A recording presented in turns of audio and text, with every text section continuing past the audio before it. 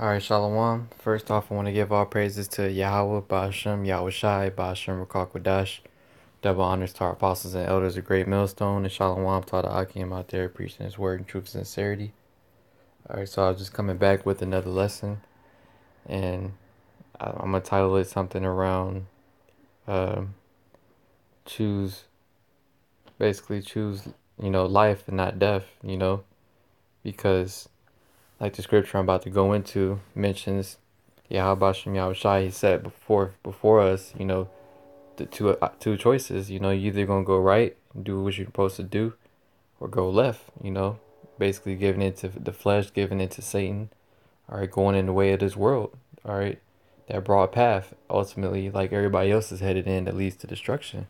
All right, and the reason that I was going into this lesson basically is because through the spirit, when I got home, just got off work and all, I was meditating on, like, when you in the flesh. So I was just meditating on how, like, man, I feel like just kicking back, maybe just watching some shit I watch on TV, not TV, but YouTube, and or do some, play a game or whatever, just to kick back for a second. And then I was like, nah, I'm gonna watch some videos. So through the spirit, the very first video I throw on, a brother, he going into around the same situation that basically I was just dealing with myself, because as soon as I started watching the video, the other brother mentioned how he was pretty much debating on whether he wanted to do a lesson or listen to music, and then a lot fell on doing the lesson. And I was just like, damn, that's crazy, because I was just thinking the same exact thing before even playing that video, you know? So it was just further confirmation that I made the right choice as far as doing something that's spiritually beneficial for you instead of beneficial for your flesh. Because then, what did that do for me? It made me want to do this lesson right here. All right. So that's why I came up with that title for this lesson. So the first scripture I want to start with is Deuteronomy 30 and 19. And it says, I call heaven and earth to record this day against you that I have set before you life and death, blessing and cursing. Therefore, choose life that both thou and thy seed may live. Yeah, and these are the choices that we have every single day, all right? Whether every choice that we make is a choice, about life or death, pretty much, in these last days that we're in, all right? And we should be letting the choices that we make be choices that are made towards choices of life, man. Choosing the ways of life, and choosing the ways of life are choosing the ways of Yahweh Shem Yahushai, all right? Because that's what's going to give us life, all right? That's what's going to give us, like it goes into in the next verse, all right? That's what's going to give us life and length of days by following the ways of Yahweh Shem Yahushai and not the ways of this world, all right? Because if you follow the ways of your flesh, what is that going to do? It's going to corrupt you. It's going to destroy you. It's going to take away from you following after Yahweh Shem Yahushai, ultimately, all right? Dealing with, like the apostles be going into about, Jake not wanting to do their lessons, all right?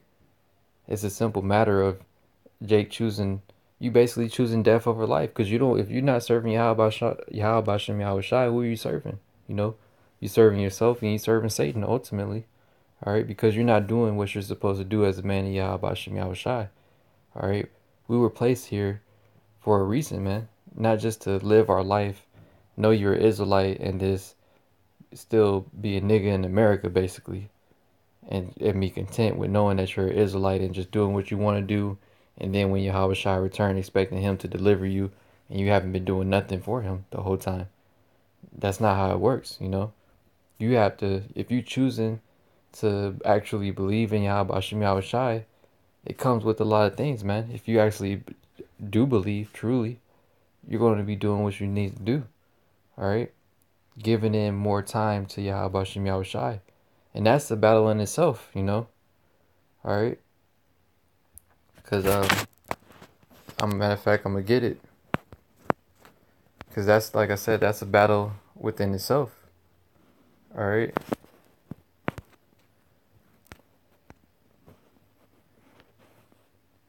The flesh against the spirit, and that's a daily battle. All right. And you can't just be letting the flesh always win, man. All right. You gotta put in a fight, man. Because of course it's not an easy thing to do. If it was, everybody would be doing it. Yet you gotta put forth that effort, man. All right. And then it really, you at first it may not be easy.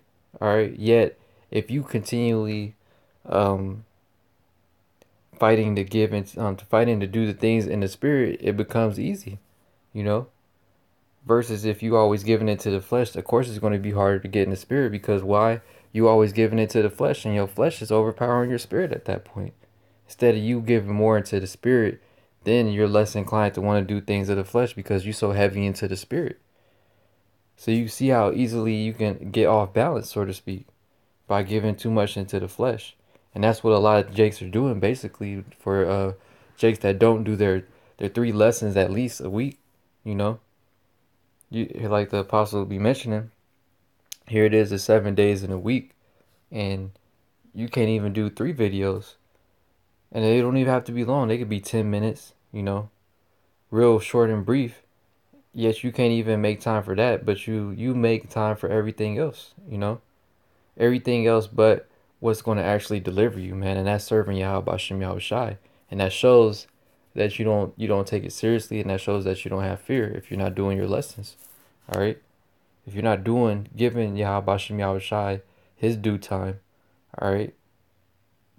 Because with everything that Yahweh Bashem Yahweh Shai is getting ready to deliver us from, you can't even give a brief moment of your time to serve Yahweh Bashem Yahweh Shai, feed his flock, all right? Tell our people what's going on, or doing lessons to encourage brothers or exhort brothers to continue on in the faith.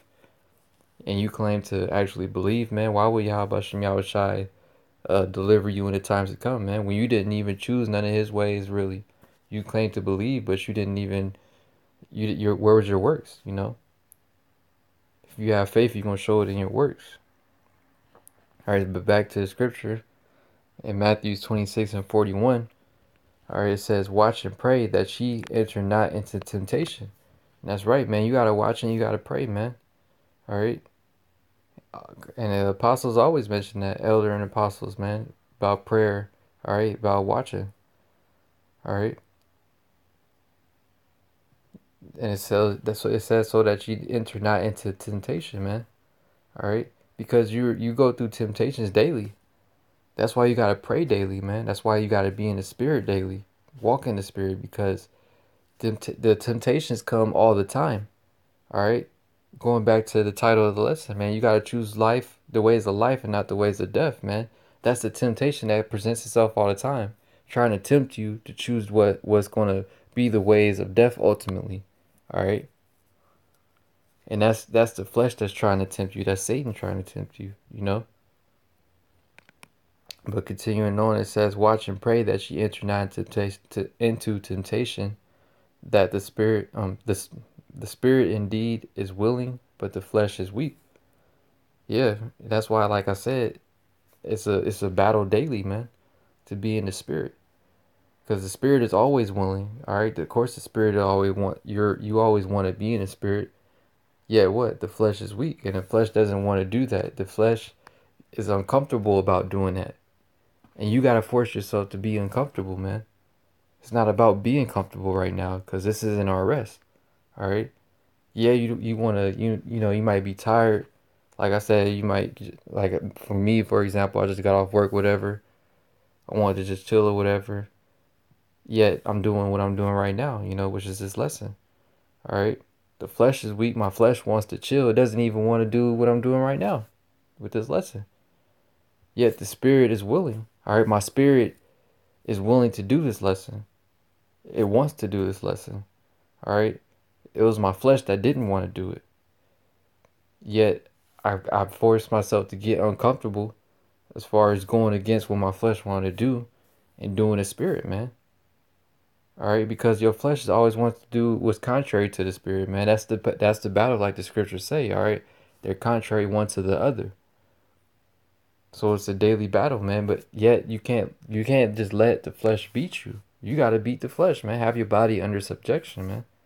All right, and then the more that you give into the spirit, the easier it is to stay in the spirit. All right, because you're giving into the flesh less and less, man. And you should be in that spirit right now. All right. Because here it is, we're in the last days. You're seeing prophecies coming to pass and things, everything that's going on. And Jake's still playing around, man. And that's how Jake is at the end of the day, man. All right. It's like we, saying that we got out here. All right. At the end of the day, Jake gonna do what they want to do. Because you can sit here and tell Jake a million times the same thing. Yet at the end of the day, Jake gonna do what they want to do, man. If you don't want to get on point and do what you need to do, you're not gonna do it, man. And ultimately, Yahweh Hashem Yahushua, he's just gonna spew you out his mouth. All right. If you being lukewarm, like the apostle always goes into, man. And that's showing you that you don't have any fear. If you already know that, because we all should know this, all right? We should know the scriptures, so we should all know that. That's one of the basics. And Revelation is about being hot, neither hot or cold. And here it is, you still being lukewarm. Not even being lukewarm, some dudes not even doing no videos at all. You just being straight up cold, and you thinking that nothing's gonna happen to you. That's why you gotta give into the spirit more. Choose the ways of life, man, not the ways of death, man. Because the ways of this world are the ways of death, man. You should be more focused on serving Yahweh Bashem Yahushai. All right. And the next scripture I wanted to give is Galatians 5:16. Because like I said, of course it isn't an easy thing. All right. We all know that. That's part of the battle.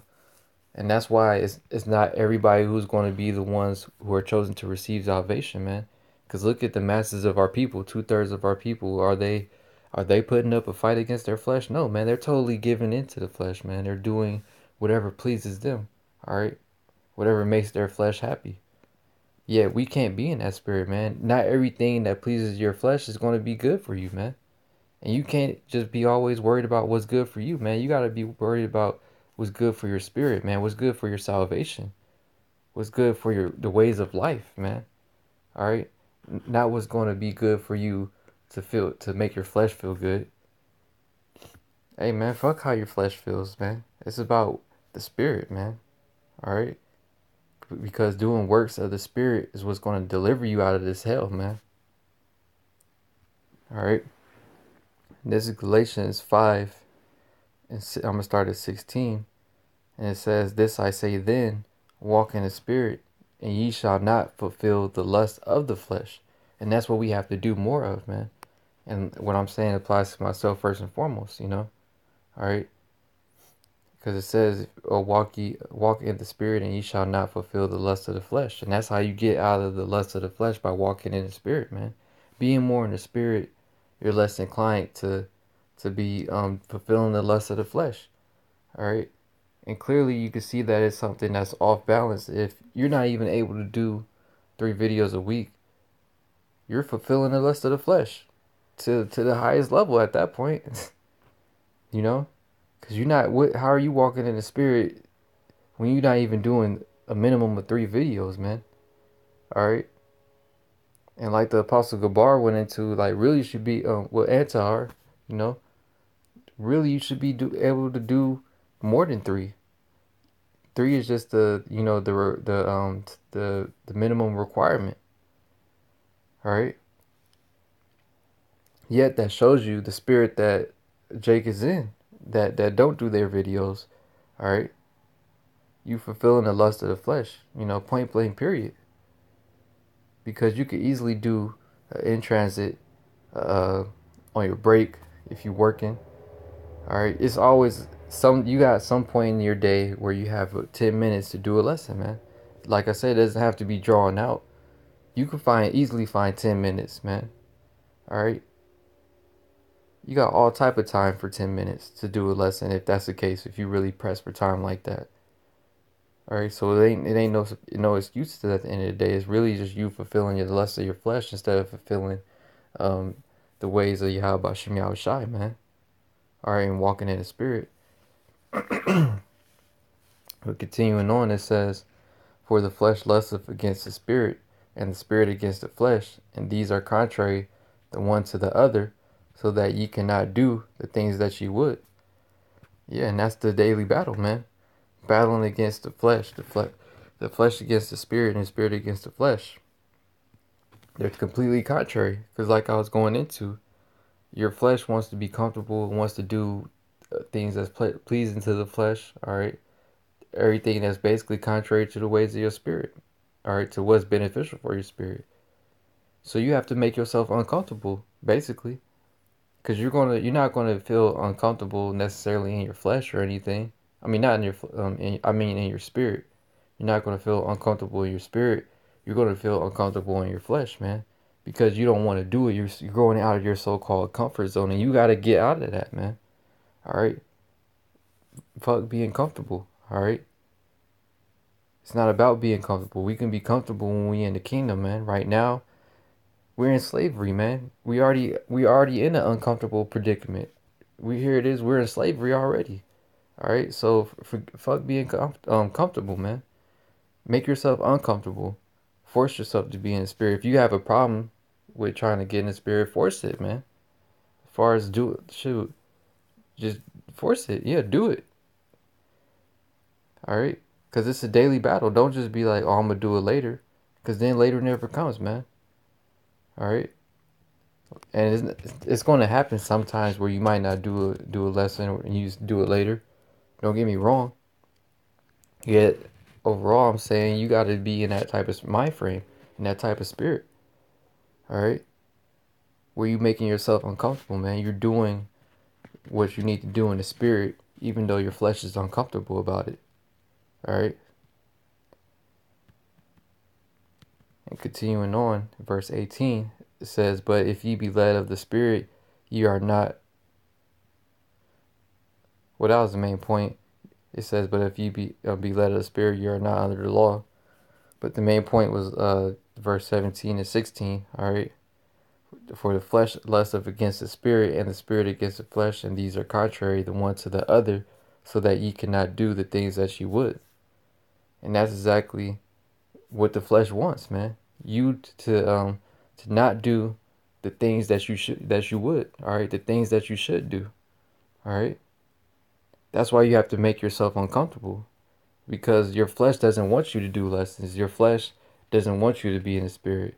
Your flesh doesn't want you to please Yahweh Shem Yahweh Shai, man. All right. That's why you have to make yourself uncomfortable, man. Make your flesh uncomfortable. Do things for the spirit, man. Even if you don't feel like doing it, all right, you're not comfortable about it or whatever, man. Make yourself uncomfortable then. All right. We're not supposed to be comfortable. We're in hell. All right. We already uncomfortable as it is. You gotta do working 9 to 5, pay bills and shit. All right. Deal with all type of hell living here already. Shit, you should already be used to being uncomfortable. Yet, it just comes down to Jake really loved being in hell at that point. All right. If you just totally fulfilling the lust of the flesh, and you're not willing to make yourself uncomfortable to fulfill the ways of Yahweh Shem Yahweh Shai and walk in the spirit. All right. And the last scripture I wanted to get is in Apocrypha, 2nd Esdras 9 and 7. And it says, "And every one that shall be saved and shall be able to escape by his works and by his faith, whereby ye have believed." And that's how we're going to escape, man. Here it is. You want to be saved, right? When all hell breaks loose, this is how you're going to escape, by your works, man. If you ain't doing shit, how are you planning to escape? Because it says it right here. You're going to escape by your works. All right. Yes, faith. Yes, faith is included. Yes, you're going to escape by works and faith, man. whereby you believe. So if you believe, you're going to have the works and the faith, man. Both of them, not just one, all right?